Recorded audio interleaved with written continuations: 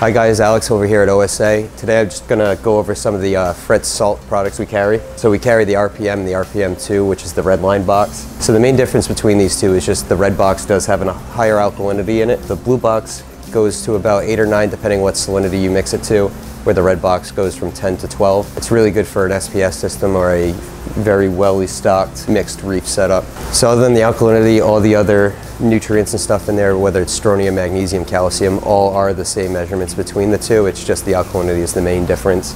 It's just good for a tank that does use up a lot of nutrients, so you're not having to dose alkalinity nearly as much as the blue box.